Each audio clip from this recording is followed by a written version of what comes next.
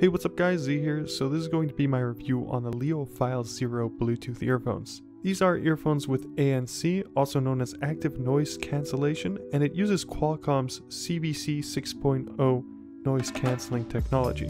So the way ANC works is by emitting its own frequencies to cancel out the incoming ambient frequencies. So for example, if you were to hear lots of ambient noise all around you, the ANC would essentially cancel it out. Though I did find that with the ANC on the Leophile Zeros, it mostly cancels out fan noise. So these earphones also have a dedicated audio cable in case you wanted a direct connection to your device, assuming of course your device has a headphone jack.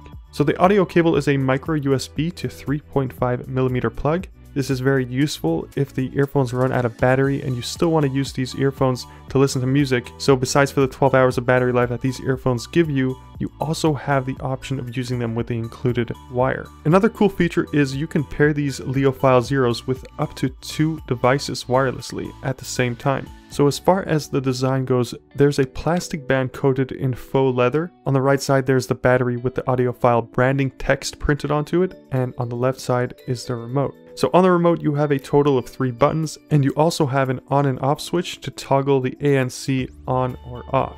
Now one thing I did want to mention about ANC is that if you by chance left it toggled on, then that would essentially drain out your battery, since there is no standby mode for that, so it doesn't automatically turn off. You would actually have to toggle that off.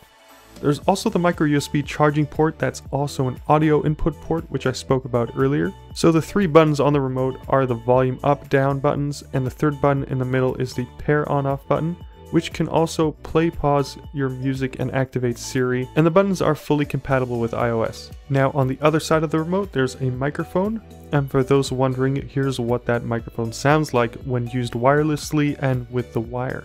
So this is what the microphone sounds like on the Leophile Zero earphones. I'm currently paired via Bluetooth with my iPhone 6, recording using the Voice Memo app. What the microphone sounds like with a wired connection to my iPhone 6. And I'm also recording this using the Voice Memo app on my iPhone 6. So that was a sample of what the microphones sounded like wirelessly and what they sounded like using a wire. So with a wire, you do get better microphone quality, as you heard, but still using these wirelessly, the microphones sounded very decent, considering the fact that Bluetooth microphones are generally terrible for now at least. So on the remote there is also 2 LED indicator lights, one located underneath the ANC button, so when turned on it shines blue, and the other LED indicator is located right beside the microphone on the side, along with the printed text of regulations and certifications. So the battery on these must be very large, because the advertised music playback is 20 hours with 500 hours of standby, and also for those wondering, charging time is 2 hours. And again, you can pair these earphones with up to 2 devices, but you can't have music playing on them from both paired devices at the same time. The earphones also feature a vibration motor inside of the earphones that vibrates when you get a phone call. This is definitely a first that I've ever seen on a pair of Bluetooth earphones. Also for my testing, the remote is fully compatible with my iPhone 6. Now coming up from both sides of the remote are the earphone wires. Unfortunately though, the wires do look and feel relatively thin.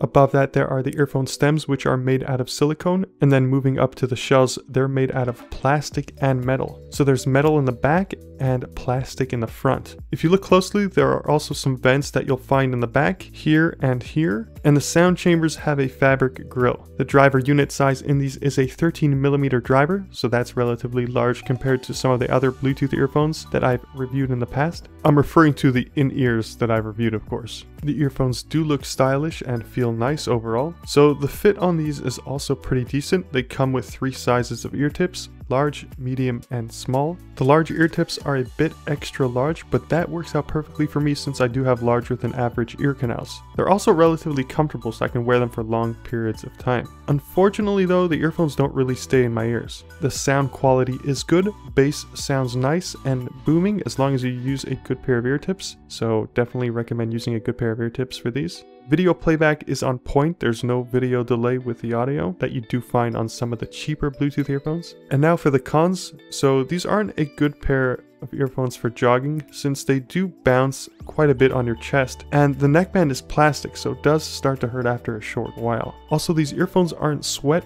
or water resistant, so that really is a bummer. And also they are a bit pricey, but worth it if you require long battery life for longer wireless use. And lastly, as I mentioned before, the wires are on the thinner side, so they are really thin. Well guys, that's pretty much it for my review on the Leophile Zero Bluetooth earphones. Hopefully you did find this review helpful. If you did, please do leave a like. Now if you guys did have a pair of Bluetooth earphones in mind that you wanted me to review, let me know in the comment section below and I'll try to make it happen. So anyway, that's going to be it. Thank you guys for watching, and as always, I'll catch you on the flip side.